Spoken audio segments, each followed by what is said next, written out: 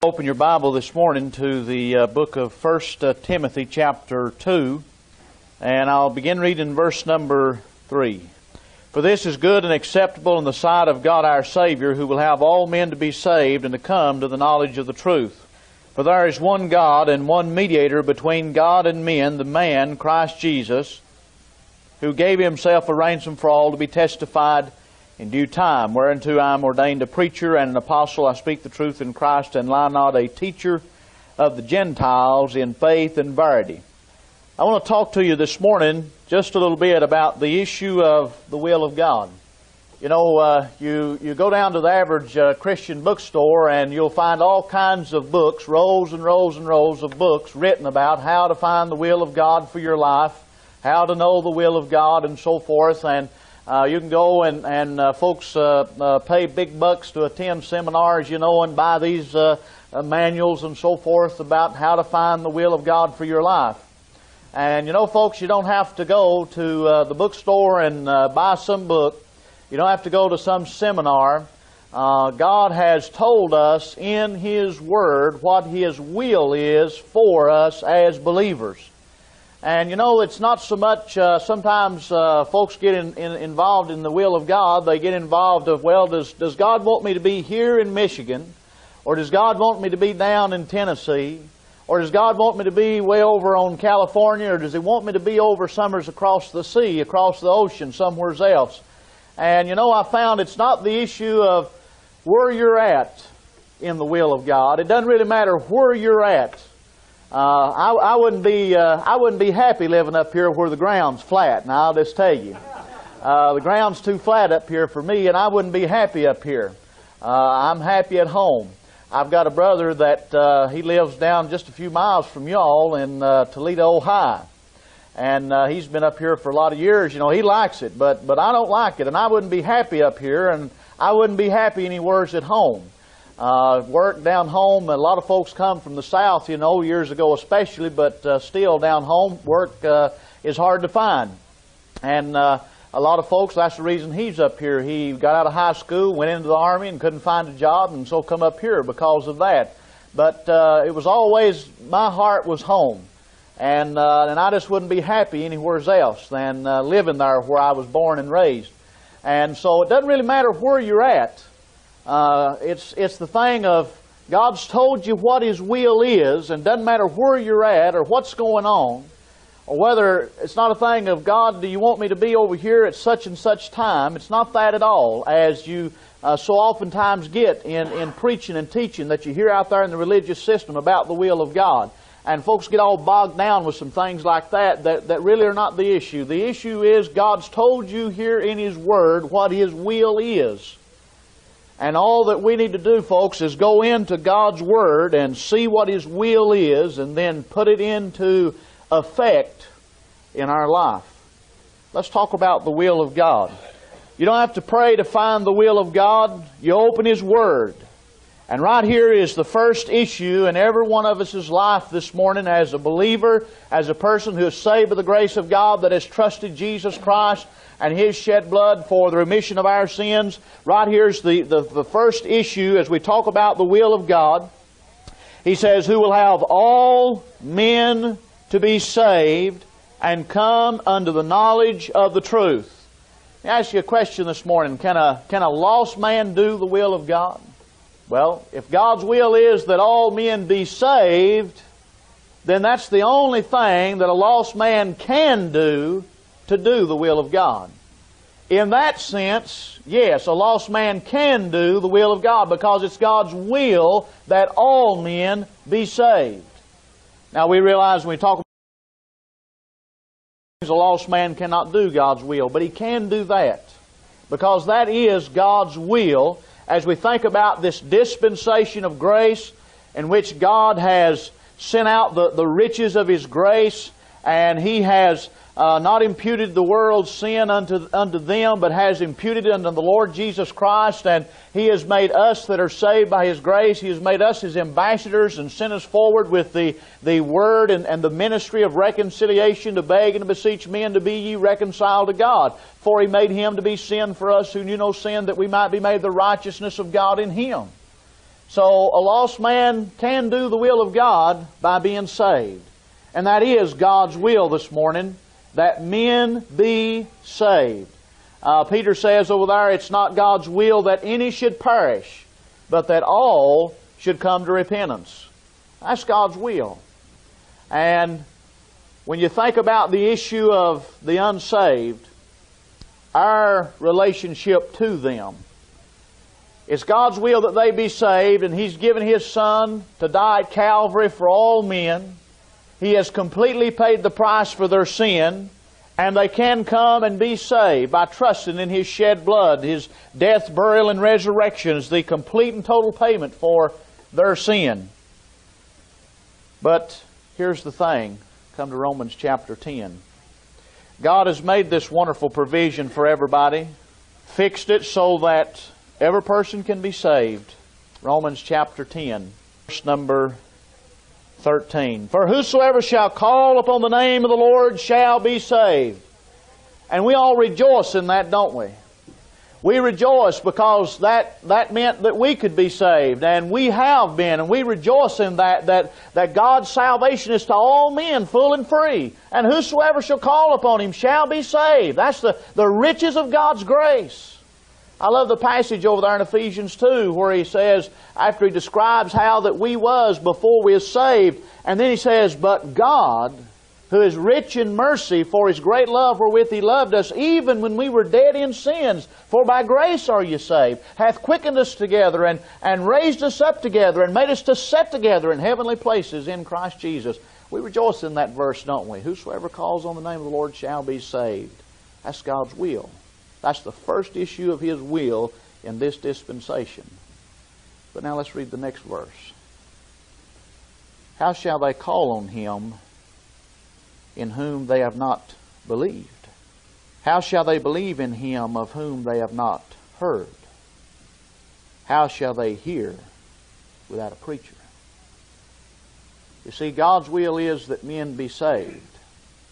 And He has provided that salvation, provided the means for them to be saved, to be forgiven, a perfect standing, accepted in His beloved Son. And yet the issue, friend, is how shall they believe? How are they going to believe if they've not heard? And the answer is they can't. How shall they call on Him in whom they have not believed? They cannot call on Him. How shall they believe in Him of whom they have not heard? They cannot. How shall they hear without a preacher? They cannot. And when we think about the issue of the will of God for our life as believers, the issue is that men be saved, but involved in that is the issue of it's God's will that each one of us, that we be involved in the ministry of reconciliation, that we be involved in seeing men saved. And when we're involved in that ministry, folks, the will of God is being done in your life. You want God's will to be done in your life? Then there's what you must do for it to be done. There's what has to be happening, and there's what has to be going on. The work of the ministry is being done in our life. And when that's happening, that's God's will being done in you, folks. We read the passage last night from Philippians chapter 2, for it is God which worketh in you both to will and to do His good pleasure. That's God's will and good pleasure for your life. That you be involved in that issue of taking the gospel of the grace of God, communicating it to men who are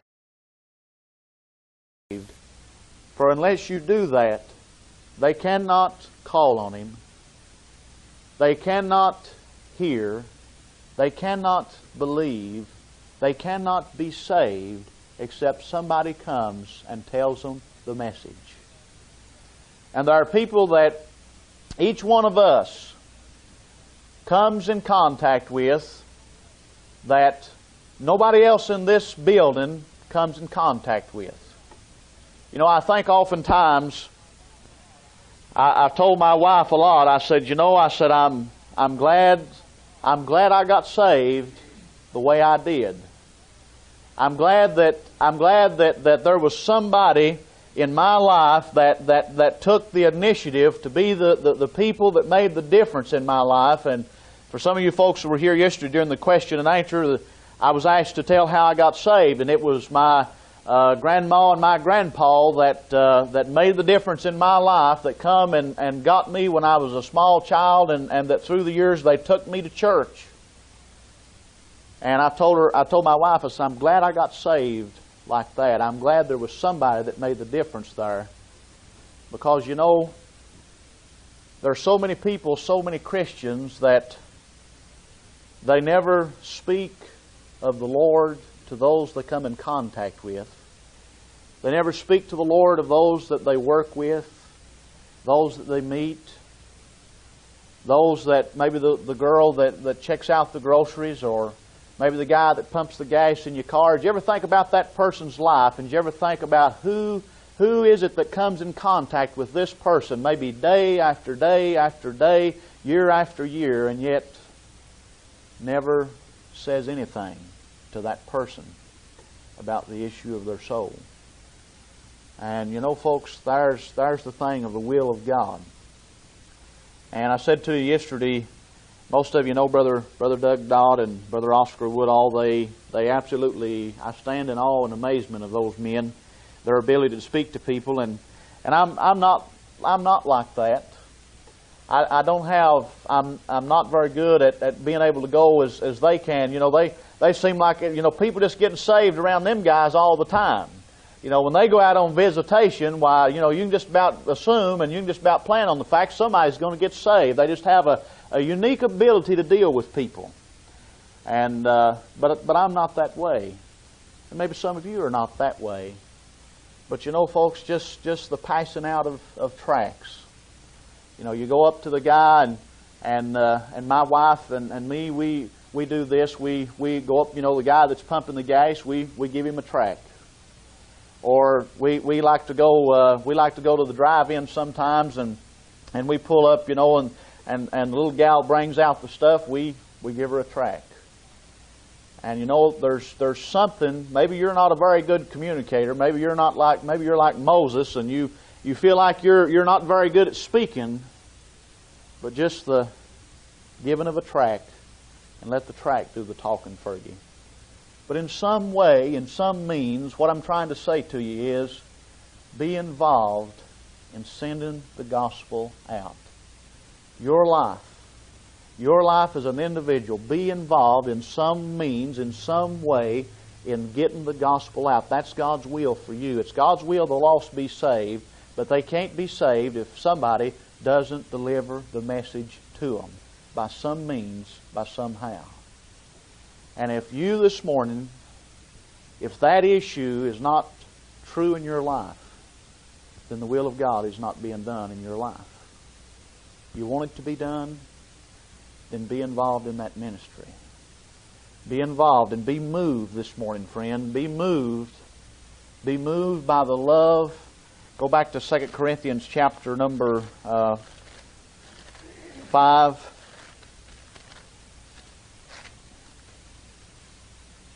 Verse 14, for the love of Christ constraineth us, because we thus judge that if one died for all, then were all dead. That he died for all, that they which live should not henceforth live unto themselves, but unto him which died for them and rose again. The love of Christ constrains us. You know, the religious system does a lot of visitation, a lot of things like that. But you know, I don't want you to go out there and do those kinds because of some kind of pressure to do it, and you're not moved. What I want you to do is, I want you to do it, and God wants you to do it, but I want you to do it this morning for the right reason. I want you to do it because the love of Christ constrains you. The love of Christ constrains you in your life so that you become involved in that issue of God's will being done in the dispensation of grace, the issue of men being saved. And you're moved by the love of Christ for you. His love constrains you to go out then and be a part. In verse 18, All things are of God, who hath reconciled us to himself by Jesus Christ, and hath given to us the ministry of reconciliation. To wit, that God was in Christ, reconciling the world unto himself, not imputing their trespasses unto them, and hath committed unto us the word of reconciliation. Now then, we are ambassadors for Christ, as though God did beseech you by us. We pray you in Christ's stead, be ye reconciled to God. For he hath made him to be sin for us who knew no sin, that we might be made the righteousness of God in him. Look on down in the 6th chapter with me. We then, as workers together with him, beseech you also, that ye receive not the grace of God in vain. For he saith, I have heard thee in a time accepted, in the day of salvation have I secured thee. Behold, now is the accepted time, now is the day of salvation. You see, he says, we beseech you that you receive not the grace of God in vain. And in our life as a believer, for God's grace so abundantly bestowed upon us has saved us. That grace, we read the verse the other day, that the grace of God that bringeth salvation is appeared to all men, and it teaches us. And one of the things that God's grace and God's love does is it teaches you, dear friend, it teaches you to go out and by some means be involved in beseeching men in Christ's stead to be ye reconciled to God. Everybody doesn't have the same ministry in doing that, but everybody does have that ministry. And whatever means that you are able by your abilities to accomplish that. Paul said to Timothy, make full proof of your ministry. We don't all have the same ministry. We don't have the same talents or abilities, but whatever your talents, whatever your abilities, wherein the thing lies that you're able to do that. Make full proof of it. Do it. Paul said to the Corinthians, we're talking about the taking up the offering, he said, perform the doing of it. So that's the issue of the will of God in our life. The men be saved. Involved in that is the issue for us as believers to take the message to them so they can be, because they can't be saved if they don't hear. How shall they preach except they be sent? Now, the next issue in the will of God, as we think about God's will for our life as believers, that rest of that verse there, he talks about God's will is that all men be saved, and they come unto the knowledge of the truth. And you look at the immediate context of that, and you of course think about, well, he tells you the truth. There's one God, one mediator between God and men, the man Christ Jesus, who gave himself a ransom for all, to be testified in due time. Well, that's the truth God wants the unsaved to know. But there's another issue that we think about, and that is that God wants men to come to the knowledge of the truth. And that is sort of to the issue of the saved. Not only are we as believers to be involved in having the will of God done in our life, to be involved in that issue of taking that truth there to the unsaved, but we have a ministry to those that are saved as well. And that's Ephesians chapter 3, verse 9.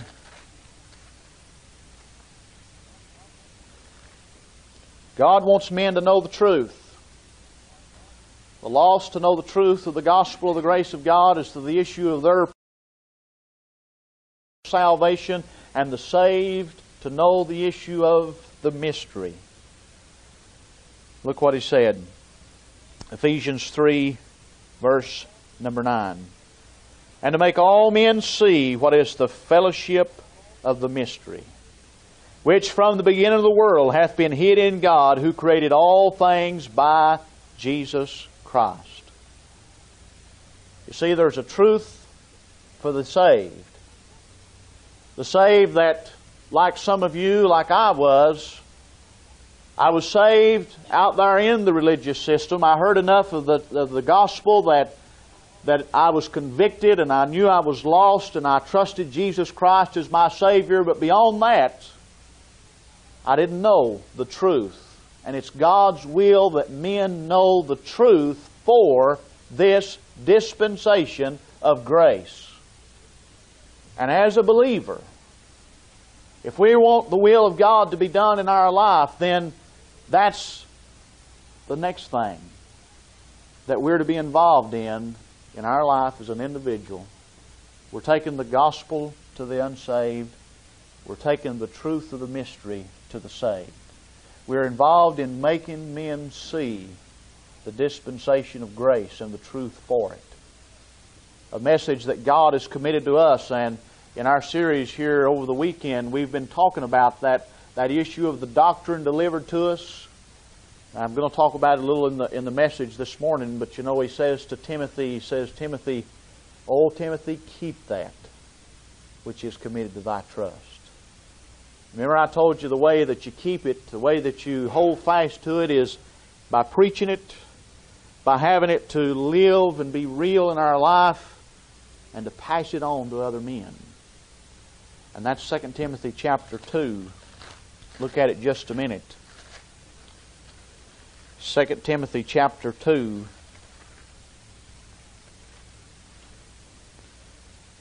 And verse number 2. "And the things that thou hast heard of me among many witnesses, the same commit thou to faithful men, who shall be able to teach others also." There's the thing that in our life as a believer, we have a truth, dear friend, the truth of rightly dividing the word of truth, the truth of God for this dispensation, the preaching of Jesus Christ according to the revelation of the mystery, and for God's will, dear friend. You want to do God's will for your life, then be involved in making men see that truth. Come over to Titus.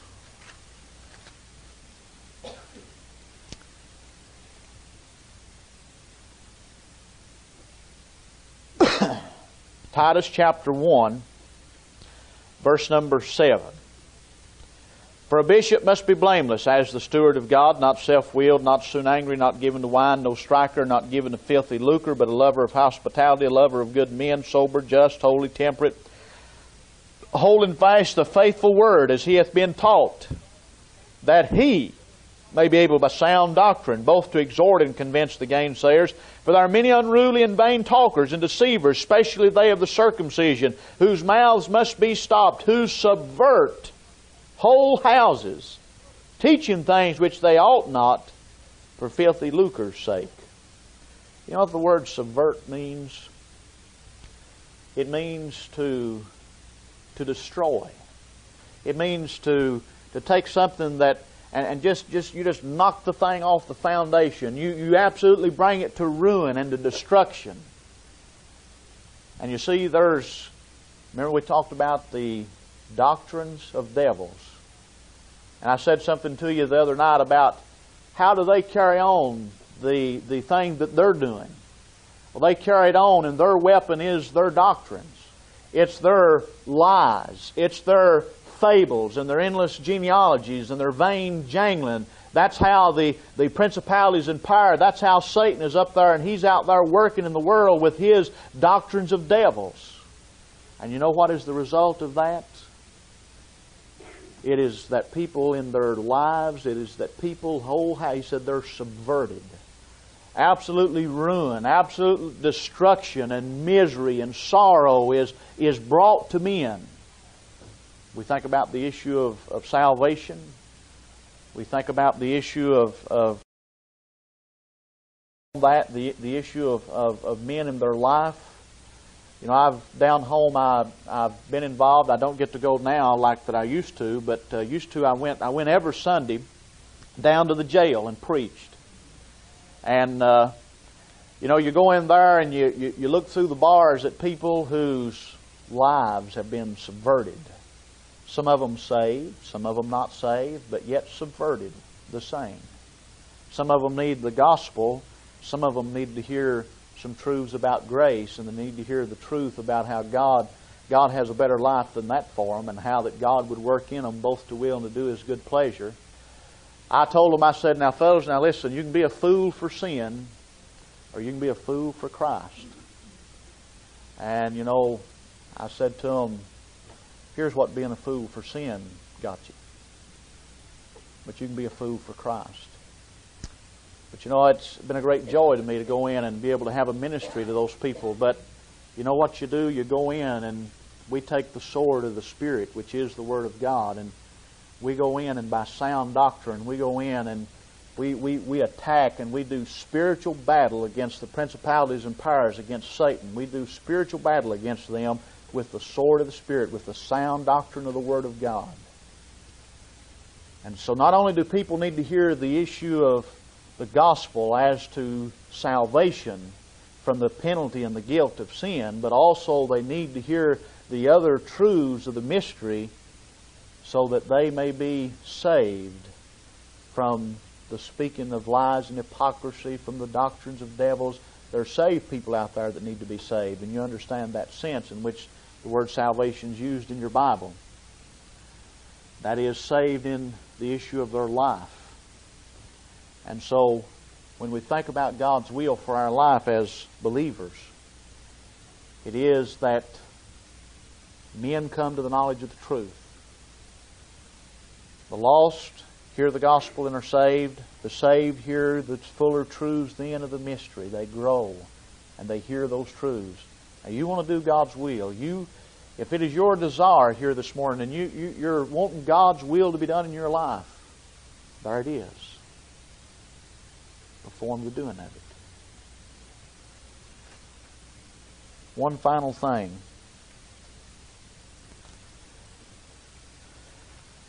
And that is that we as believers, Romans chapter 8,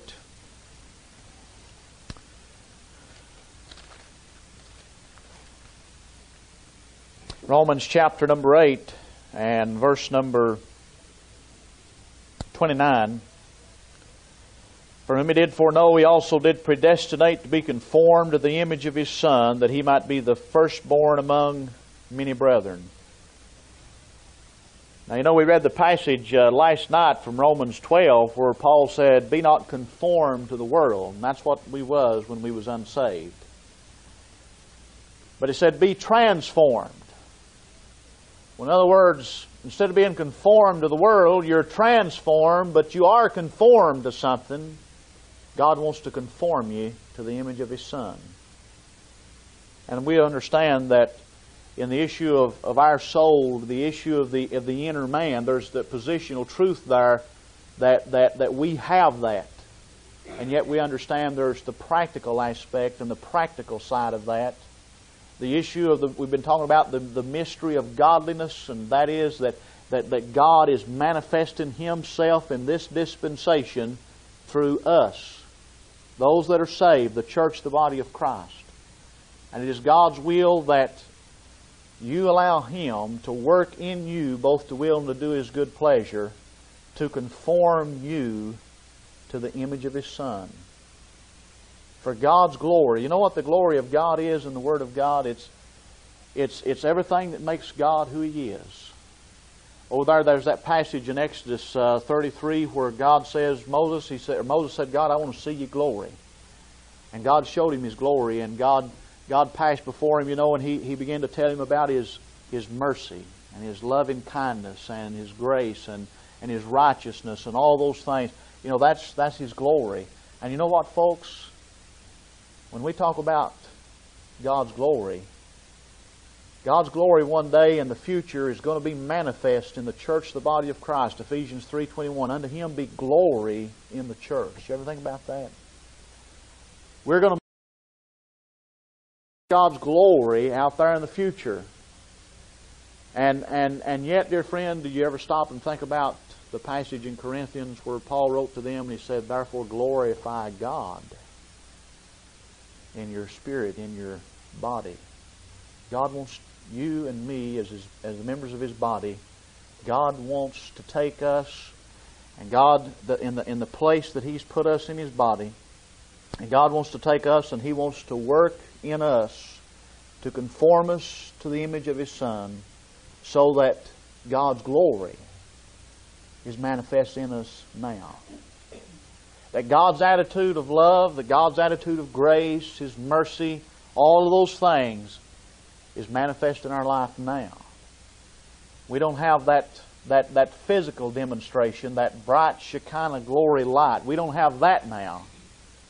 We don't have that. One day we will, but God wants to conform each of us to the image of His Son. That's God's will for us as a believer. And if you take all the verses, there are several verses about the will of God. When you go home today, you want something to do, you want another Bible study, get your concordance out and look up the word will in your Bible and just start looking down at the verses where He talks about and God tells you what His will. But if you look at all those verses, I'll give you this morning what I think is just a basic, putting it in a nutshell of what God's glory for you is. And I want to leave you with a couple of verses in Colossians real quick before time gets away from us. Colossians chapter 1 and Colossians chapter 4. Colossians 1, verse number 9. Let me back up to verse 3. Paul said, "We give thanks to God and the Father of our Lord Jesus Christ, praying always for you." Come on down to verse 9. "For this cause we also, since the day we heard it, do not cease to pray for you, and to desire that you might be filled with the knowledge of His will, in all wisdom and spiritual understanding, that you might walk worthy of the Lord unto all pleasing." Why would we want to know the will of God? That we might walk worthy unto all pleasing. You want to please God? You got to know His will. And right here in these verses that we've looked at this morning, put it in a nutshell, that's God's will for your life. And Paul says, I pray for you and desire that you be filled with the knowledge of His will and all wisdom and spiritual understanding, that you might walk worthy of the Lord unto all pleasing, being fruitful in every good work and increasing in the knowledge of God, strengthened with all might according to His glorious power unto all patience and long-suffering with joyfulness, giving thanks unto the Father which hath made us meet to be partakers of the inheritance of the saints in light. Come back to Colossians 4:12.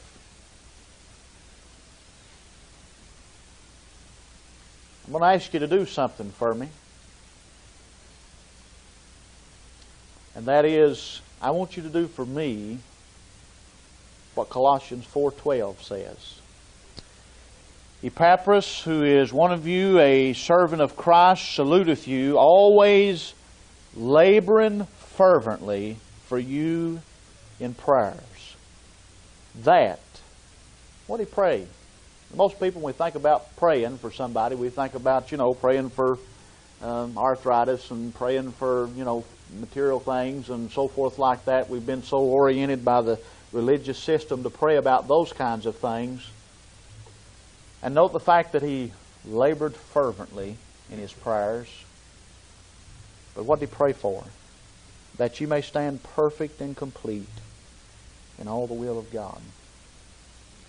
For I bear him record that he hath a great zeal for you and them that are in Laodicea, and on he goes.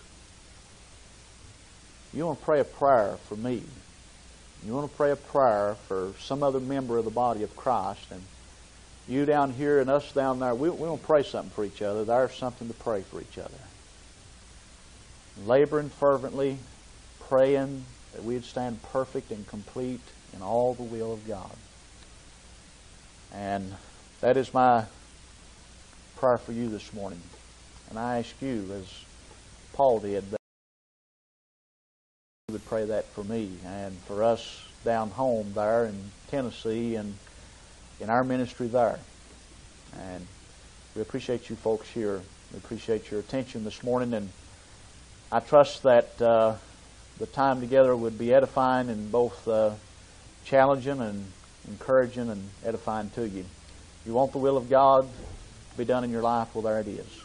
That's what God would have you as a believer to do, to be involved in, to be happening in your life. I trust that you will perform the doing of it.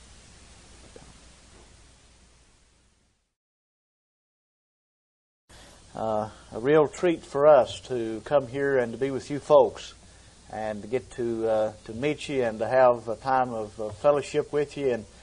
And I trust that most of all that our time together has been profitable.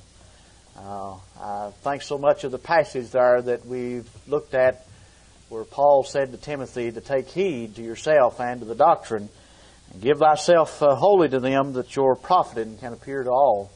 And that's what I hope to be able to do in coming here, is for us together to be able to profit as believers in the Lord and to be edified and to be built up and established and strengthened in the faith. Go ahead and open your Bible this morning to 2 Timothy.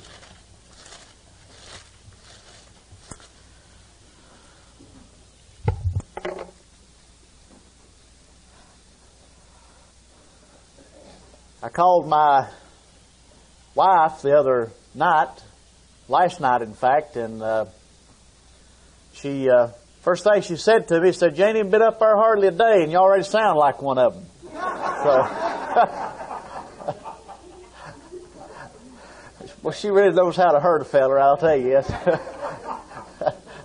To think that I might start sounding like you all up here, I'll tell you what now, that just... I don't know if I could take that or not. I'll be glad to get back down home and get straightened back out. But it has been a joy to be here with you folks and to visit with you and have your fellowship and to get to meet you and to get to know some of you. It has been our great joy to do so. And we have enjoyed ourselves and the time here with you so much. As we look here in 2 Timothy, sort of to... look at the background of the book just a minute. You know, this is one of the last books here of the apostle towards the end of his life. As we know from chapter 4, verse number 6, he says, "I'm now ready to be offered, and the time of my departure is at hand." So it's coming down to the close, and Paul knows that his time here is short. The time of his departure is close by. And he gives some final instructions here as I look at the book of 2 Timothy as a book of sort of final instructions. That is, he is ready to pass off in his life. And here he has committed this message to Timothy, and he has some final instructions, charges and encouragements and things of this nature to say to him, to encourage him in the battle. And so I'd like for us to look at some of these things this morning in 2 Timothy, and that we might gain some encouragement and some spiritual strength and nourishment, that we might be able to go out and to be faithful with what has been committed to us, that we might keep the doctrine, hold fast the traditions that we have been taught, and that we might be faithful to preach and to teach God's Word. 2 Timothy chapter 1 this morning, verse number 6. "Wherefore I put thee in remembrance that thou stir up the gift of God which is in thee by the putting on of my hands. For God hath not given us the spirit of fear, but of power and of love and of a sound mind. Be not thou therefore ashamed of the testimony of our Lord, nor of me his prisoner, but be thou partaker of the afflictions of the gospel according to the power of God." Now, as Paul writes here to Timothy, you know, Timothy is a guy that he's had the truth now, and he's been out there in the ministry, and he's been preaching. And, you know, the thing so often with us as believers, you know, you get saved, and there's that great joy and that great excitement that's in your heart when you first get saved. And, you know, I know in my own life when I first learned the issues and the truth of rightly dividing the Word and come to understand the preaching of Jesus Christ according to the revelation of the mystery, there was great joy in my heart, folks, to come out of the spiritual darkness that I'd been in my Christian life. And it was a joy that I wanted to share with other folks, and I wanted to tell other people and have them to come to see and to know the joy that I felt down in my soul. And sometimes though, we as believers, after a while, and when the rubber kind of hits the road, so to speak, and you go out and you find that everybody's not going to be very happy and they're not going to be too glad to receive what you've got to say, there are some afflictions. And Paul talks about that there. There's some afflictions withstanding for the truth, especially in any time, but especially as we've been talking about Paul's instructions for the last days, especially in thinking about the issue of being in a time of apostasy, being in a time when men turn their ears from the truth and turn to the fables and the vain jaggling and the doctrine of devils and so forth. When you go out and when you take a stand for the truth, everybody's not going to like you, and folks are not going to receive always what you've got to say, and a lot of times they're going to reject you and not want to have anything to do with you. And sometimes reality hits us in the face then, don't it? And we sort of kind of cool down and cool off just a little bit. And Paul writes to Timothy, he says, Timothy, I put thee in remembrance that thou stir up the gift of God, which is in thee by the putting on of my hands. Now, there's some dispensational things there with that verse about the gift that was in Timothy, the putting on of Paul's hands, and we understand that we don't have that ability, or that's not going on today, but we do have something that God's given to us. God's given to us a message. God's given to us now His completed, His written revelation of His Word. And that's the gift that we have this morning, you and me. We have the message of the preaching of Jesus Christ according to the revelation of the mystery. And what we need to do this morning, dear friend, as I think about us and I think about sometimes we've had the message and we've known it, and reality has sometimes just smacked us in the face, and we've sort of settled down and cooled off and we've forgotten a little bit. And you said, I want to put you in remembrance. And we need to be put in remembrance sometimes. We need to be put in remembrance of the fact that we was lost, dead in trespasses and sins, and yet God did love us, that He sent His Son to go to Calvary and die there and to pay for all of our sins. We forget that sometimes. We need to be reminded. Down home they sang a song, a lady there, about roll back the curtain of memory every now and then. Show me where you brought me from and where I could have been. And we need to remember sometimes just what we was, dead, alienated sinners, whom God so richly loved. And that's why I read the passage this morning from Romans chapter number 5, one of my favorite passages, to read how that God loved me. How that even though I was ungodly, I was without strength, in due time Christ died for the ungodly. And I think about the fact how that even when we were dead in trespasses and sins, while we were yet sinners, He said Christ died for us. But God commended His love towards us, and that while we were yet sinners, Christ died for us. I mentioned in the Sunday school time about going down to the jail there at home and preaching. And as I preach to the men there, I've looked them right in the eye and I've said to them, fellas, there's not anybody in here that I'd give the life of my wife or my children for, because I love them, and I wouldn't give them for any of you. And I've said this to them as well. I don't know anybody on this side of the bars that I'd give them for neither.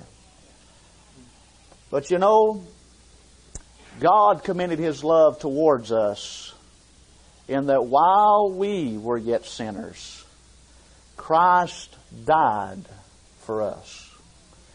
He gave Himself, God gave His Son for me. Scarcely for a righteous man would one die. I mean, I don't even know anybody that I think's good that I'd sacrifice them for. But you see, God sacrificed Himself. God sacrificed His Son for us, a world full of sinners. And when Adam was there in the garden, and when Adam had sinned, God didn't have to come and say, Adam, where art thou? He was under no obligation to do so. But when He come to Adam, Adam hid over in the bushes like where we was all hid at. Some of us was hid behind our religion. Some of us was just out there and we was hid in our self-righteousness, and I'm just as good as everybody else, and so forth. We was all hid somewheres. But yet He come and He said, Adam, where art thou? That's grace. Because God didn't have to do that, folks. But He did. grace, mercy. Sometimes we need to look back and we need to remember. We need, dear friend, to keep the issue of the fact that God loved us and that He saved us. There's an issue you want to keep close to your heart.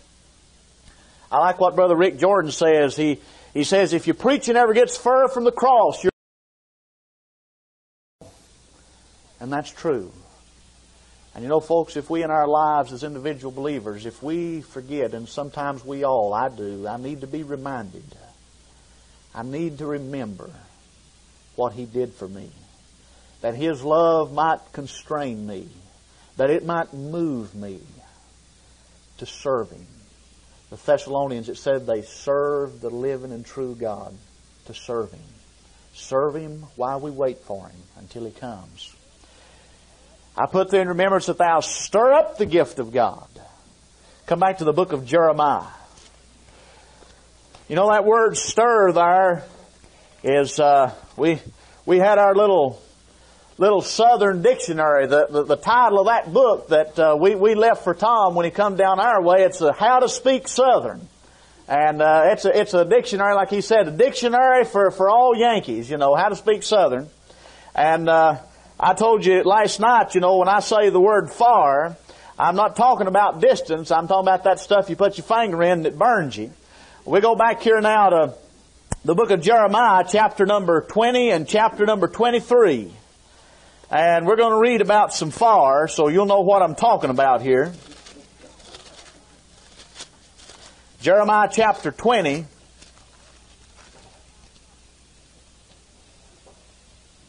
Verse number 7.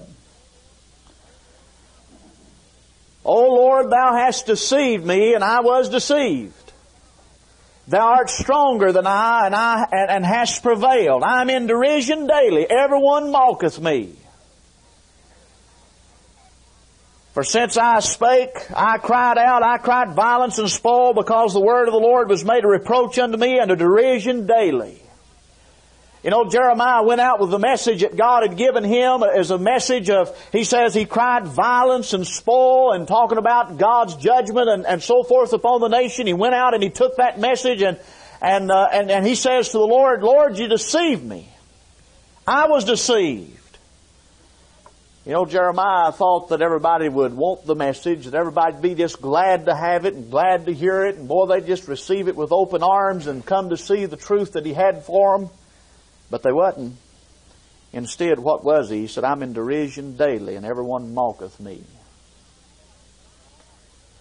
He said, I cried out. That's what God wanted him to do, because the word of the Lord was made a reproach and a derision daily. And that's the same thing that we face in our dispensation as we go out and we face the religious system that's out there and the form of godliness and all the fables and all the things that are out there in that religious system. We go out and we face that. Jeremiah faced the same thing. He faced the religious system in his day. He faced the doctrines of devils in his day. And we go out sometimes, that new energy, that new joy, that when we first learn the truths, that we go out and we think that we're going to go out and we're going to be able to just get everybody to see it and everybody's going to receive it and be wonderful and everything happy. And reality hits us in the face. And we find out we're a reproach and a derision, and everybody talks about us, and everybody warns warns other people. I go out and I've went out and visited there down home, and you go in and everybody's done already gossip and told about how you all are a bunch of Paul worshipers and all that kind of stuff, and you talk more about Paul than you do about the Lord Jesus Christ and all kinds of things like that. And boy, it's a real downer, ain't it? And sometimes we get discouraged like Jeremiah did in the next verse. Then I said, I'll not make mention of him, nor speak any more in his name. Sometimes we get like that, don't we? We get to the point of, I just won't say anything about that. I'm not going to bring up Paul to my Christian friends or to these people over here. I'm not going to say anything else about the dispensation of grace, or I'm not going to talk about the mystery, or I'm not going to talk about all of it. I'm just not going to say anything else about it. But notice what he said. But his word was in mine heart as a burning fire, shut up in my bones, and I was weary with forbearing, and I could not stay.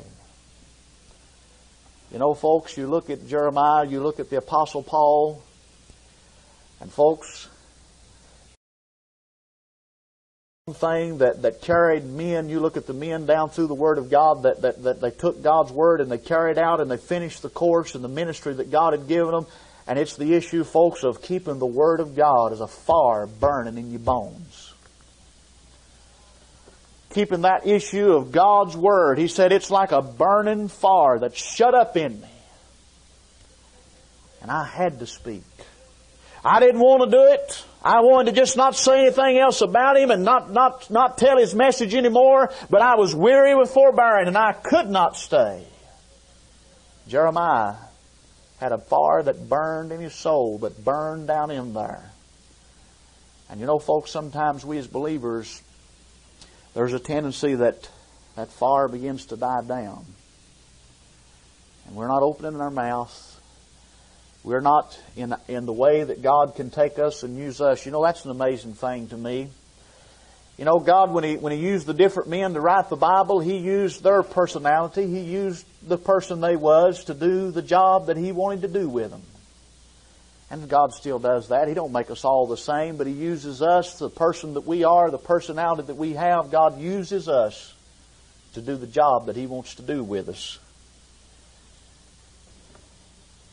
But there's that issue of keeping that Word, keeping it stirred up. Keeping it stirred up and the fire fed. And how do you do that? Thing we talked about to you last night. Till I come, give attendance to reading, to exhortation, to doctrine. Neglect not, meditate upon these things. Give thyself wholly to them, that thy profiting may appear to all. Take heed unto thyself and unto the doctrine, so that thou canst save thyself and them that hear you. You keep those issues. You stay there and you keep the fire lit and you keep it built up. And folks, when that fire is burning in your soul, like it was with Jeremiah, we keep those things there and we keep feeding that fire. And sometimes we need to look back and remember and stir it up a little bit, so we can go out then and get a little encouragement, a little strength, a little spiritual food, and build up in our soul, and we go out and we keep talking, and we keep telling, and we keep preaching, and we keep taking the message. Look in Jeremiah chapter 23, verse 29. He said, Is not my word like as a fire, saith the Lord, and like a hammer that breaketh the rock in pieces? Boy, I like that verse. I like that verse, folks. There's the power of God's Word. That Word will do the work. Our ministry is always triumphant. Sometimes we go out and we preach and we go out and we witness, or we pass out tracts, and it seems like, you know, we're just not getting anything done. But you know, Paul said the ministry is always triumphant. And if folks receive the message and hear the message we have, then it's a savor of life unto life. And if they reject it, it's a savor of death unto death. But hey, folks, we win anyway. God's going to win in the end. And if those that want to hear the message and be saved by the grace of God, they want to come along with us, they can. And them that hears the message and rejects, and we don't wish that, we don't want that, but they do, God's still going to win. And the testimony that we give will be a witness against them. You look at that passage there in Romans 3 and you read that and you get the thing that men at the great white throne judgment, they're going to want to talk back to God. They're going to want to talk back to Him. But you see, God's going to have the thing on His side. But you understand, God's Word is a fire. It's the hammer that breaketh the rock to pieces. That book, folks, is powerful. And it's the weapon that we need to take and wield that weapon in our hand. Come to 2 Samuel chapter 23.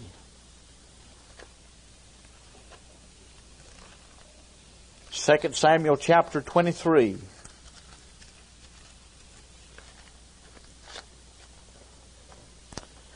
verse number 10. The story here of Eleazar and the Philistines, they were having a battle. He was one of the three mighty men with David. And they defied the Philistines. Verse that were gathered together to battle, and the men of Israel were gone away. He arose and smote the Philistines until his hand was weary, and his hand clave unto the sword. And the Lord wrought a great victory that day, and the people returned after him only to spoil. O Eleazar, as he fought that battle, his hand had held on for so long to the sword, and held it so tightly, and gripped the thing, and you've done that. You went out maybe and you've done some kind of work, and you ever get to where you just have to prise it open. It just gets so weak because you've held it in that position so long, and he'd held the sword so long that it was just in his hand, and it was held on, become a part of his hand. And folks, that's the same thing the Word of God is to us. And what we as believers need to do sometimes is just to be reminded. Remember to stir up the gift, to stir up and fan the fire. And that's what we've come in this conference to do. We've come here to edify each other. We've come here together to have some profit together. We've come here with line upon line and precept upon precept, here a little, there a little, to be edified, to be built up, to remember to stir up the fire, fan the thing a little bit, so that we can be encouraged then to go out in face of adversity, in face of the afflictions of the gospel of Christ, that when you stand for the truth, folks, the world system out there is run by Satan. It's controlled by him. And when you stand for the truth, there's going to be afflictions. But you see, we come together and we stir the thing so that we can have the courage. We can have the spiritual courage. You see, God's not given us the spirit of fear, but of power and of love and of a sound mind. Sometimes we're afraid. Sometimes we're afraid to say the Lord's name to somebody. Sometimes we're afraid. We get afraid sometimes to talk about Paul, and we talk about the mystery and talk about the age of grace and the message committed to us. But that doesn't come from God. That comes from Satan. But it's in the thing of stirring up the gift, stirring up the Word of God that's in us, and fanning the flame, so that we go out then in the courage to go forward and to keep speaking. You know, folks, we don't do this thing in the energy of the flesh. You can do it in the energy of the flesh, but we want to be moved and motivated by the right thing, and the thing that'll move you, and the thing that'll motivate you, and the thing that'll sustain you is like old Jeremiah. His word is a fire shut up in my bones. And he couldn't help but speak. And I'll tell you something, friend, that's no different for us today. No different. Come to chapter 4. 1 Timothy chapter 4.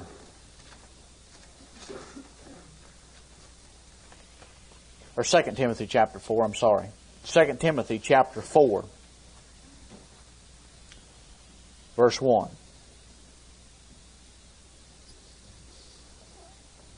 Another good study.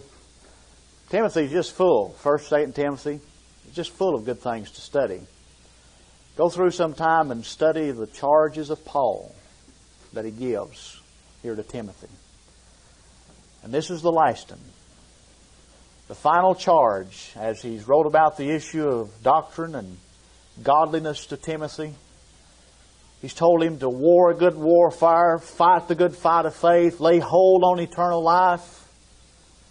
He comes down to the issue and all the instructions that he's given. And boy, what a joy it would have been if we could just all meet together like this and just take 2 or 3 weeks and just sit down and study all the things that are here.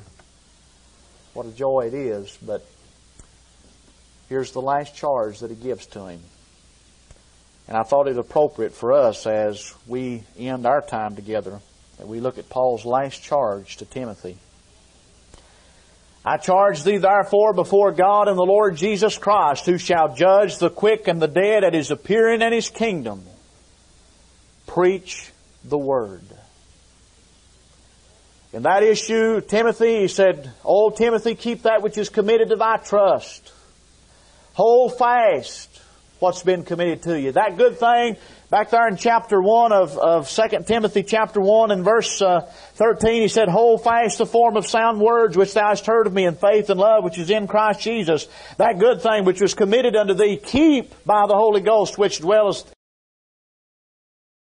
This now knowest, that all they which are in Asia be turned away from me." Hold fast, keep it. You don't know how to do that? Preach it. Preach the Word.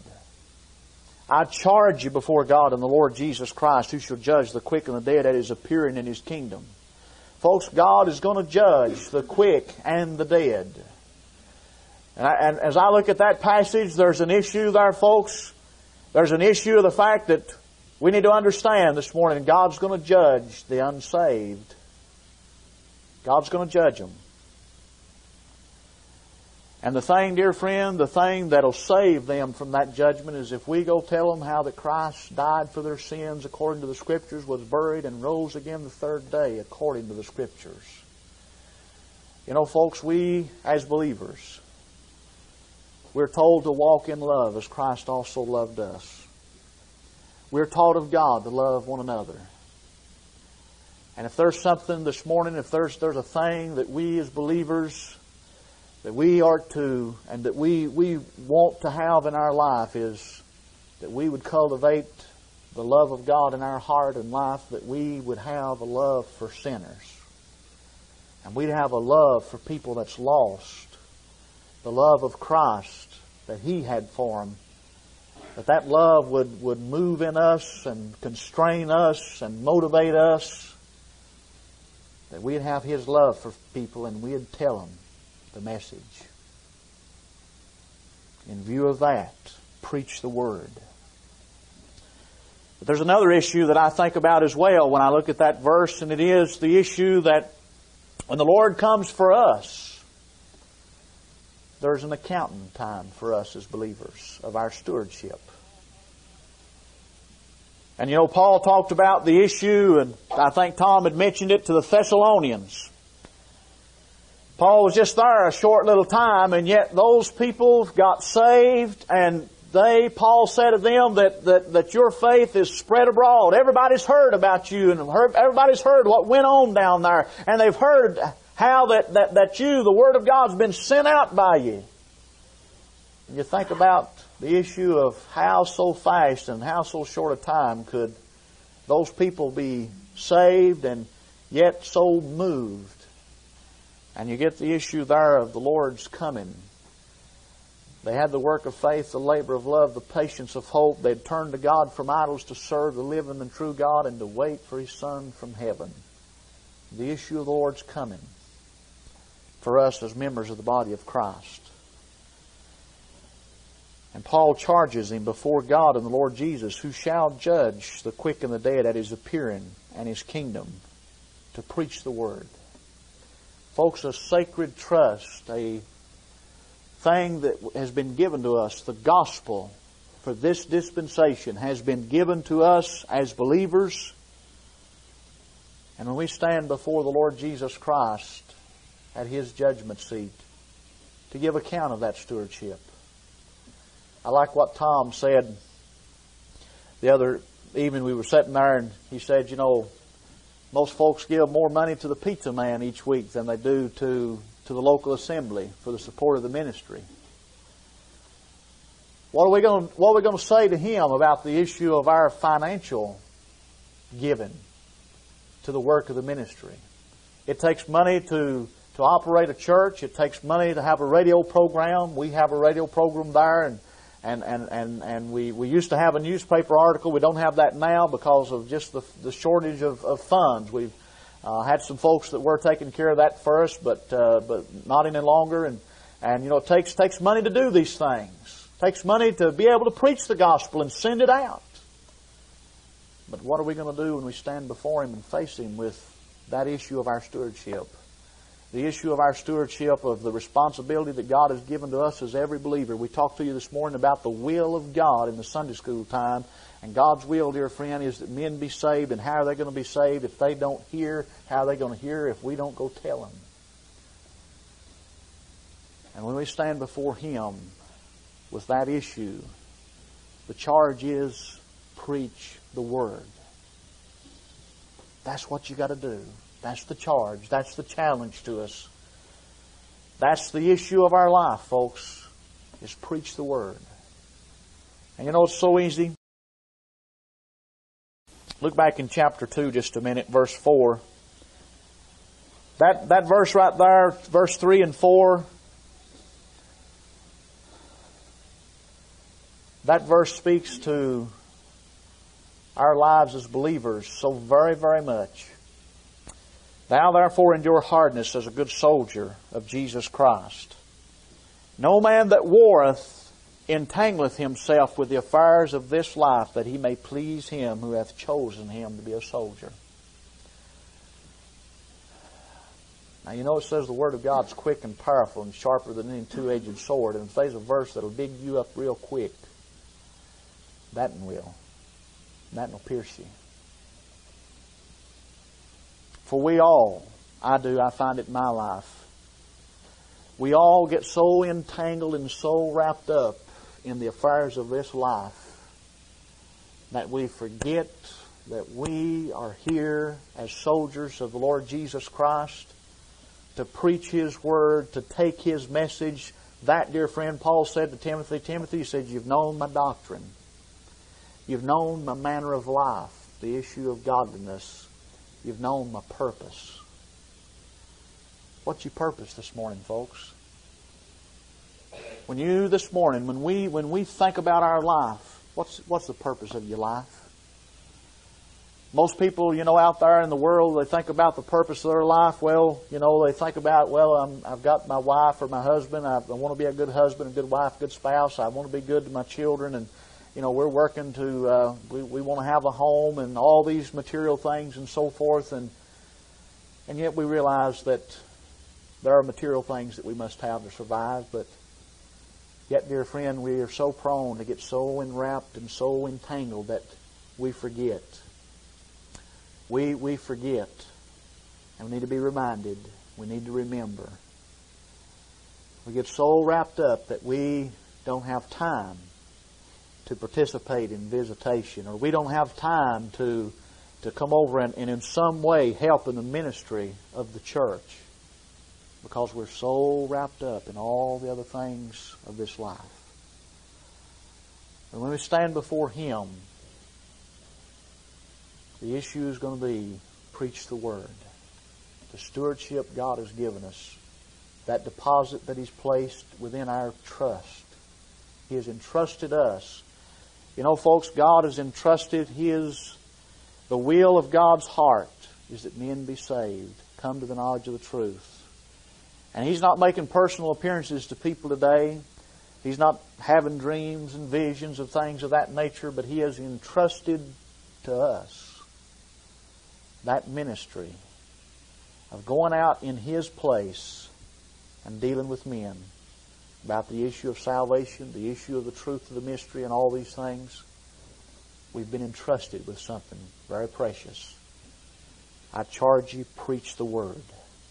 Be instant in season, out of season, reprove, rebuke, exhort with all long suffering and doctrine, for the time will come when they will not endure sound doctrine, but after their own lust shall they heap to themselves teachers, having each in years. And they shall turn away their ears from the truth and be turned unto fables. But watch thou in all things, endure afflictions, do the work of an evangelist, make full proof of thy ministry. For I am now ready to be offered, and the time of my departure is at hand. I have fought a good fight. I have finished my course. I have kept the faith. Folks, when we think about the issue of that verse right there, I'm not talking about what's been way back there in your past somewhere. I'm not talking about 5 years ago or 2 years ago or 1 year ago or 2 months ago. I'm talking about right now, this morning. As we sit here together and as we all think about the issue of our life as a believer, as one who has been entrusted with the gospel of the grace of God, as we think about, come to this passage in chapter 1 of 2 Timothy, verse 3.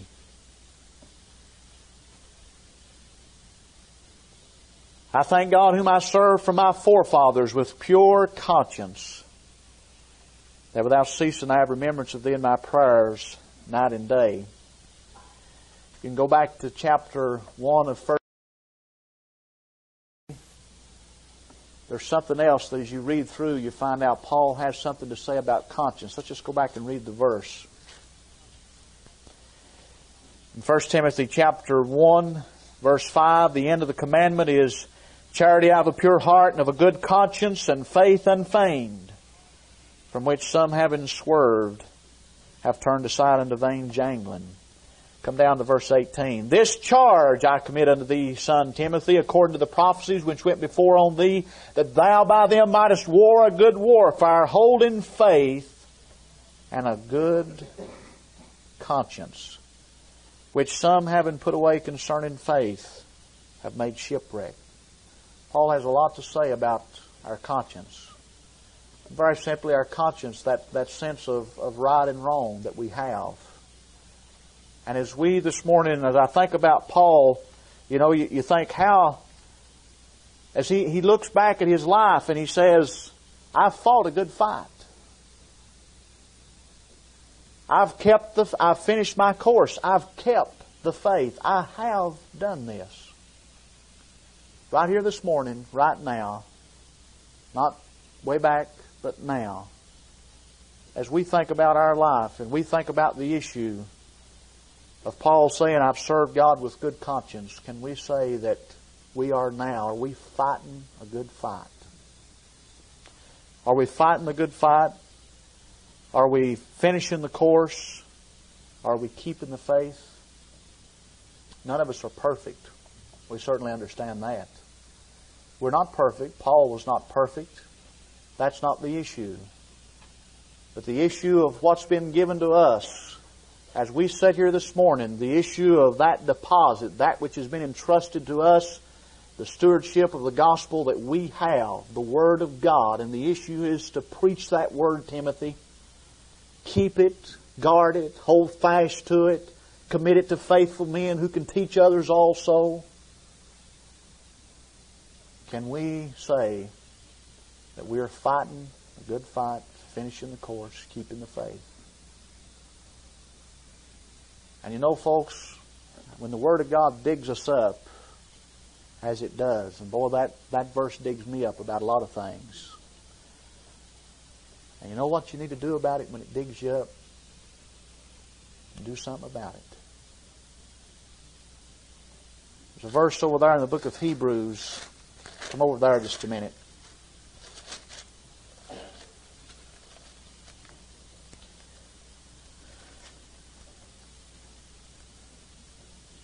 I thought it was chapter 4. Let's see.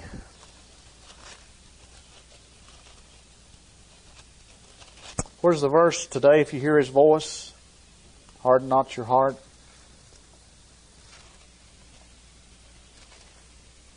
I can't see it. I thought it... Yeah, there it is, chapter 3. Wherefore, as the Holy Ghost saith, today, if ye will hear His voice, harden not your hearts, as in the provocation, the day of temptation in the wilderness, when your fathers tempted me, proved me, and saw my works 40 years. Wherefore I was grieved with that generation, and said, they do always err in their heart, and they have not known my ways. And on he goes. God was grieved with the nation, because when they heard His voice, and He told them what He wanted them to do, they hardened their heart. They stiffened their neck. They rejected God's Word, and they would not do. And folks, we sometimes forget. We know we're not living under law, but we're under grace. But we sometimes forget that God does not want any less from us today. God always wanted Israel to bring the best they had in their sacrifice to give to Him. Not to give to Him the sick and the lame and offer something that was wrong with it, but He always wanted the best. And God still wants that from us. God wants our best. He wants our best service. And folks, today if you hear His voice, harden not your hearts. When the Word of God digs us up about these things and we think about the issue of our conscience, and the Word of God sharper than any two-edged sword, and it pierces us right through, pricks us in our heart about things in our life. When you hear, harden not your heart, but do something about it. And there's things in our life that we know that in that area we're not maybe giving our best service. Maybe it's as a husband, maybe we're not giving our best service to our wife, or our wife to our husband, or as a mother and daddy to our children, or as members of a local church, a local assembly to each other. You know, Paul talked about the aged men, and he talked about the aged women teaching the younger women, all those things. When the Word of God digs us up, do something about it. Harden not your heart.